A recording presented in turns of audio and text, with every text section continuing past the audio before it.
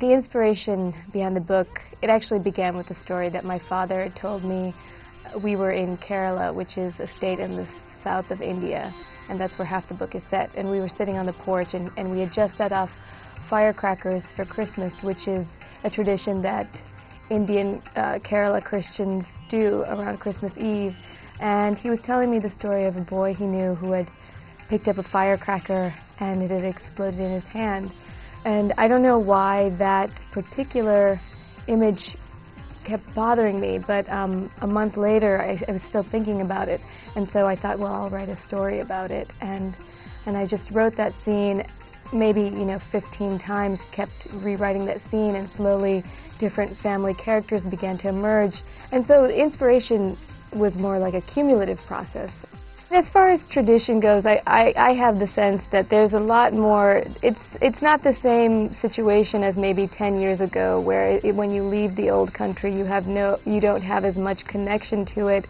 But now through just internet, phones, television, media, there's a lot more back and forth between India and America, and certainly I think a lot of people in New York, I know of Indians who do know the language of their parents who might have been raised in India. People do hold on to, customs of food, of religion, of language, and also, politics. People are aware of what's going on over there as well. So I don't think that there's a kind of severing of the homeland or the motherland, I guess. Well, I think that a lot of fictional characters I write are composites of different people, but also and also imagination. I would say actually the film student Rohit, maybe he bears some resemblance to me when I was a film student in college.